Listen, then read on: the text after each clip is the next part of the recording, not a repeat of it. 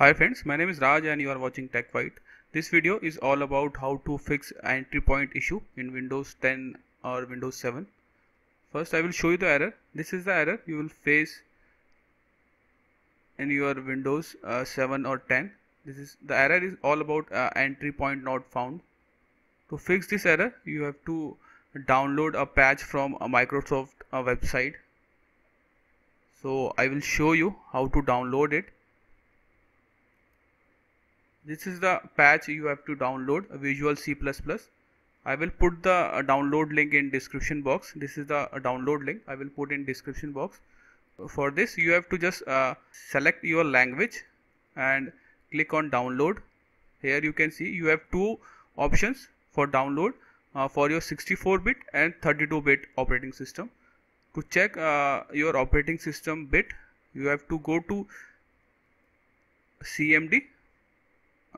Type CMD on your search bar, right click on it and click on run as administrator. Okay, now type system info,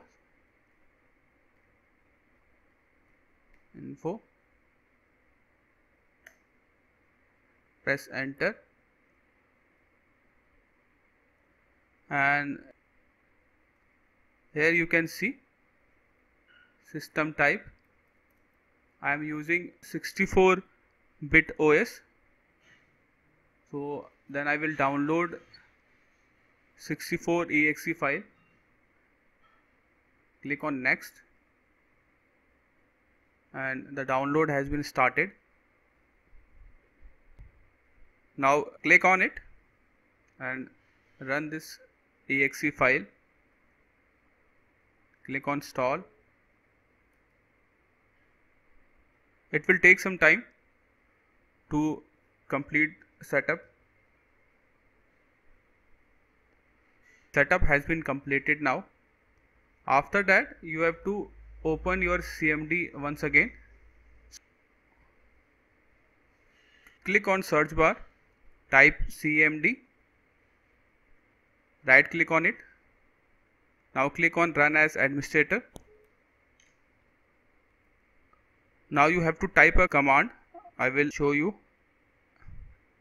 sfc space /scan scan now and press enter. After that you have to restart your computer and it will solve your problem of entry point issue.